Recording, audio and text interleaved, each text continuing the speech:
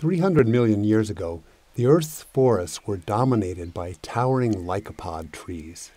Today, their only descendants are ankle-high evergreen plants of the forest understory, and you can find them even in winter.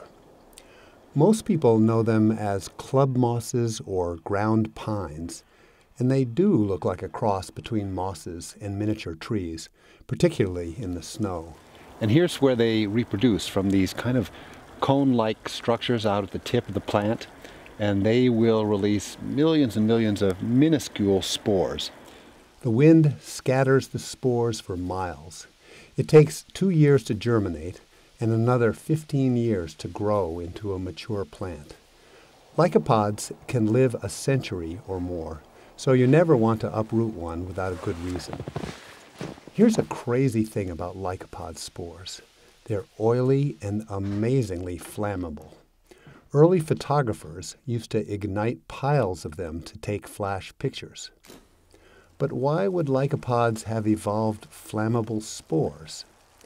One hypothesis is that the trees used the spores to start forest fires to kill competing plants.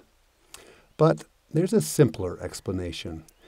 If a spore has to survive years in the soil, oils are a super efficient way to store energy and prevent desiccation. That's what makes them so combustible. How combustible?